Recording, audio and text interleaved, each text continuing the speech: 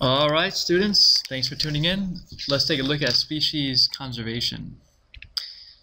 These slides will help you understand causes of biodiversity loss, benefits of biodiversity, conservation biology, and island biogeography theory, and conservation efforts.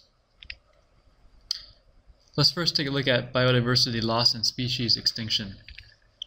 Extinction means the last member of a species dies and the species vanishes forever from Earth. A sad situation.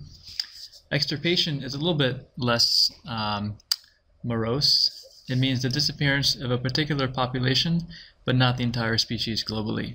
So it is disappearing from only one location. And these are natural processes. On average, one species goes extinct every 500 to 1,000 years. And this is the background rate of extinction.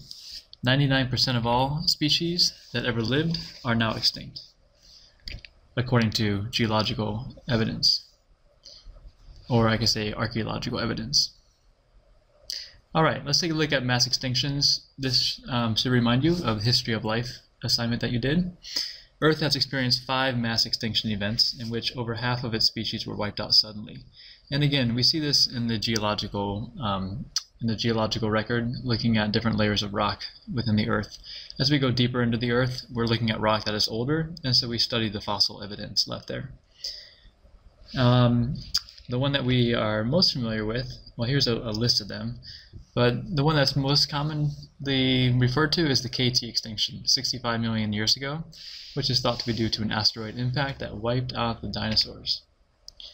This is today's mass extinction. I put today's in parentheses because, in quotation marks, because we're looking at the era of the human.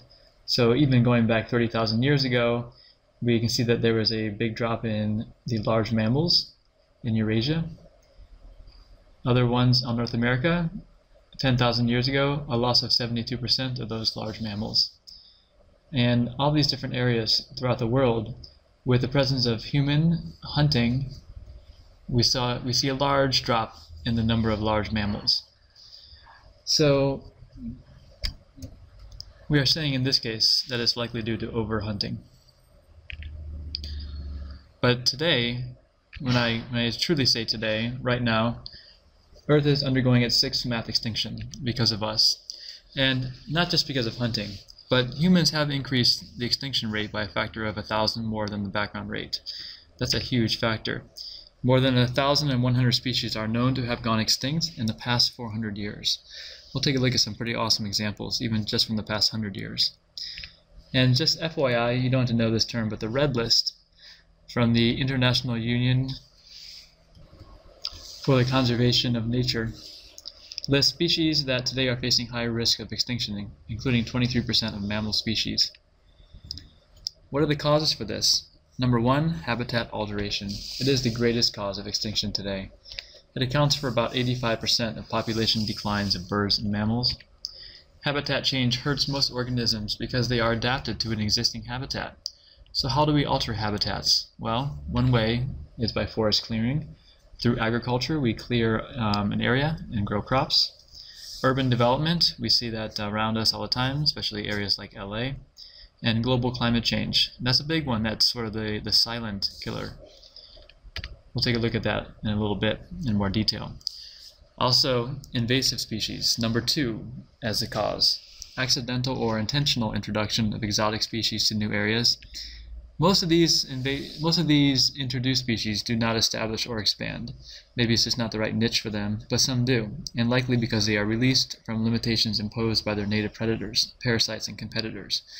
Released meaning they're in a new area where we don't have those predators, those parasites, and competitors, so they are free to fill that niche more fully. In today's globalizing world, invasive species have become perhaps the second worst threat to native biota. Biota being a term that includes all living things. We've seen many examples of invasive species in class. There's a couple of good tables in your book that have some more examples. Third cause here is pollution. And air and water pollution, agricultural runoff. We talked about the eutrophication of waters due to excessive nitrates and phosphates. that can create biodiversity loss, as we see in the areas near the coast that become dead zones. Industrial chemicals also can have a disastrous effect on amphibians, which are used to being in water. They have a very permeable skin to things that are dissolved in water, so pollutants can go through their skin very easily.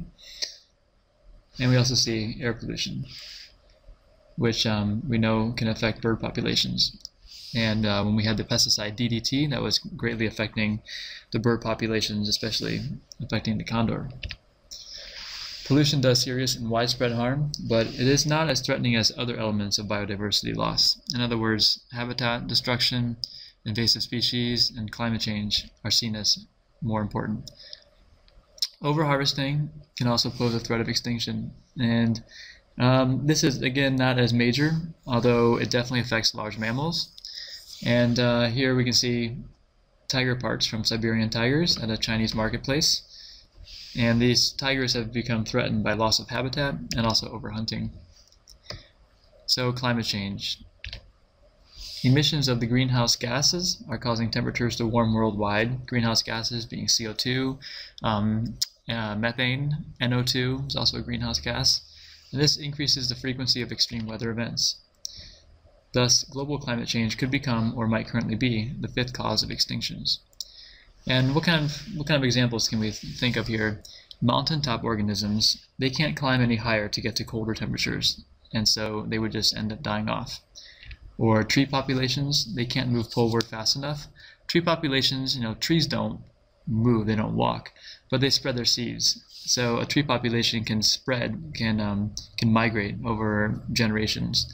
But this takes time, and if the climate is changing too fast, they're not going to keep up. Communities can also shift. You can have new prey and predators and parasites. In other words, those organisms that can migrate as temperatures and weather patterns shift, they will be going into a new area where they are basically being introduced species, non-native species, and from that you get whole different types of community interactions. All five causes are influenced by human population growth and rising consumption, and that's an important point. What are some benefits of biodiversity? We'll take a look at these in the next slide. We'll call that part B coming up.